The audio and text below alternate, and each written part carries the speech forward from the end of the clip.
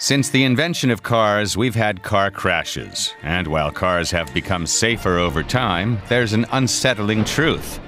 In the event of a crash, statistics show women are more likely to be killed or seriously injured than men. But why? Crash test dummies are not just a cheesy 90s band. They're the unsung heroes of the automotive world, taking endless hits to make our roads safer. But these rubber superstars have a secret. They were built for men, and this bias affects the safety of every woman behind the wheel. Regulatory test that we use says that you have to use a model of an average male, and that's a full stop. Today, our women are in the front seat. In fact, they're in the driver's seat. And we need to reflect that in our testing protocol to have women in the driver's seat. And every moment that we wait, we're jeopardizing another mother, sister, daughter. Exploring the evolution from the early days of crash tests to cutting-edge technology in today's crash test dummies, we delve into efforts by engineers to rectify gender bias in car safety.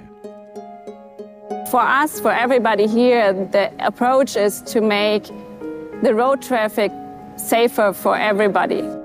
Crash test dummies have played a crucial role in improving car safety and revolutionizing the way we design and test vehicles. Since we've had crash tests, car safety has developed and improved. Well, the crash test dummy is the pioneer, and it's the basis for which all crash safety equipment is measured. So every vehicle, when you talk about crumple zones and you talk about advanced features like automatic braking and different types of restraints, including the airbag and the seat belt and pretensioners, they're all modeled and based on the crash test dummy. We owe thanks to these lifeless wonders, but there's a catch. They were mainly created with men in mind, and the initial dummies represented the average man. Historically and currently, we cannot assess the safety for both part of the population. But in 1980, the base dummy, the hybrid 3/5, 50, became the basis for all testing. And that's used in the majority of all testing requirements worldwide. It's used in the driver's seat, it's used in other positions, and it was based on the average male size with the idea that the male drove, so he was in the driver's seat. And as safety testing directly affects car design, this has a big impact. Here are some horrifying facts US data has shown. As a woman, you're 17% more likely to die in a car crash and 73% more likely to be seriously injured than a man in the same vehicle.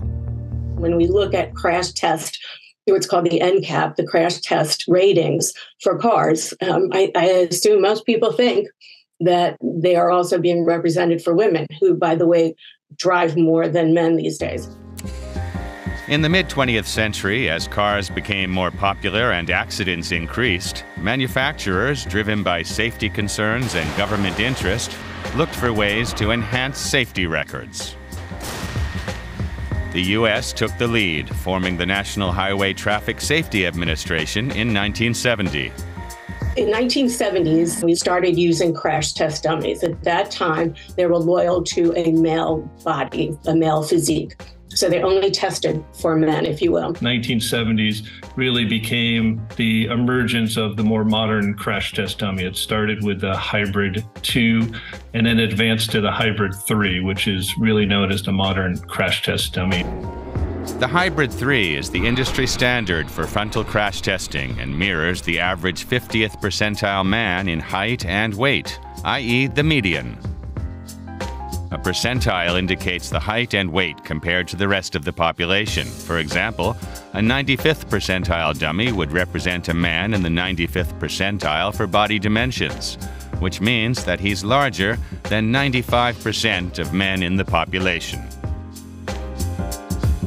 Equipped with articulated joints and sensors, it records data on forces, accelerations, and injury criteria, serving as a crucial tool in replicating human biomechanics. But there is a problem. The 50th was the primary workhorse. The primary tool was used from 1980 to today. It's still the primary use of tool. And we're going on 40 to 50 years of use of this dummy that has limited sensors, old technology.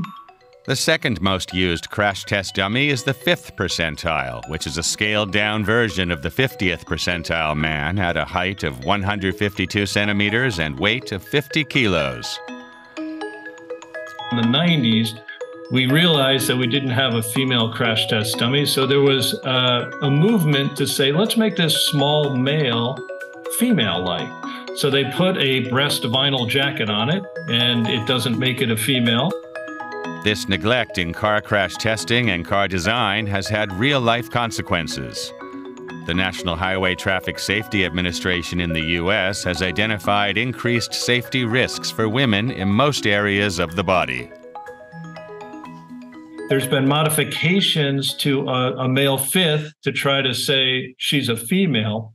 But if you look at the actual injuries and address what the injuries are that are different between a male and a female, and there's many, there's still a lot more that can be done. And this is why a specialty purpose designed female crash test dummy is vital right now. So in 2024, they're still using the shrunken male dummy as a female representation. All those things that we know are different physiologically from a man and a woman have not been incorporated into the crash test dummy, nor are even the scaled down male being used behind the wheel of a car. In recent years, more advanced female crash test dummies have been developed, addressing the needs of female occupants, including differences in neck strength, hip anatomy, and pelvis structure. One, modeled on the average female, is the SET 50F, designed by researchers at the Swedish National Road and Transport Research Institute. The average female model is developed specifically for low severity rear impacts. SET 50F stands for Seat Evaluation Tool Female, and 50 is the median value for the height of a real woman. This was created alongside a male version, SET 50. The sets are designed to evaluate the safety performance of car seats in low-severity rear impact and also show how these affect the female and male body differently. Another model is the Thor 5F, an advanced female frontal impact dummy that corresponds with the 5th percentile of the female population. They were designed with actual female anthropometry data, ensuring a form distinct from its male version. Humanetics is the originator of crash test dummies. Their origins can be traced back to the 50s and Samuel Alderson, who created the first crash test dummy, Sierra Sam, for testing aircraft safety systems. This groundbreaking technology paved the way for developing automotive crash test dummies ever since.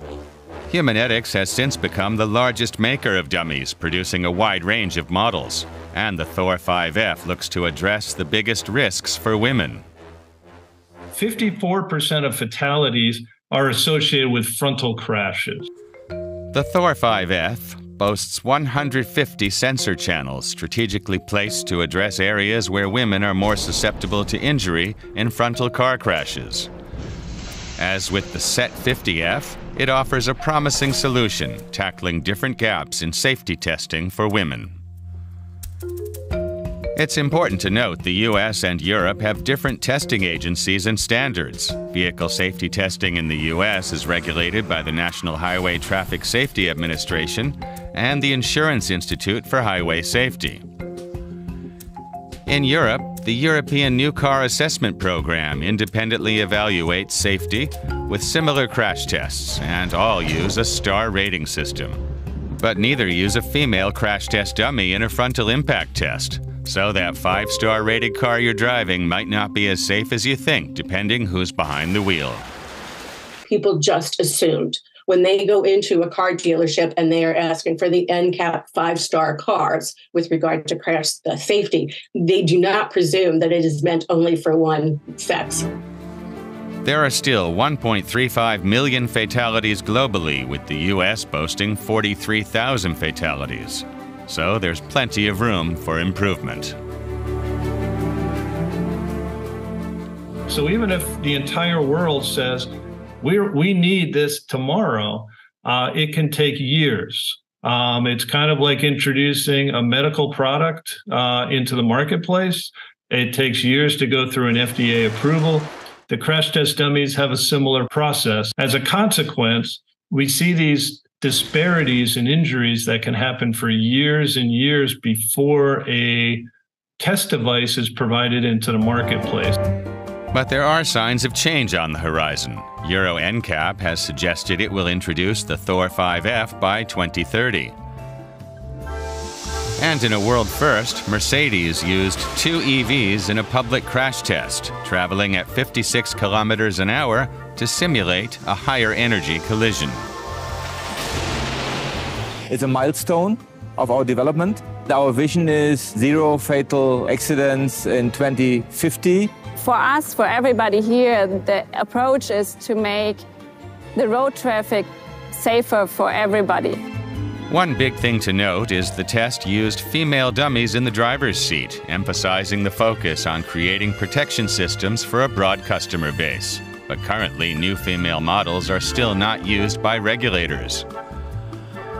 But they're not the only answer.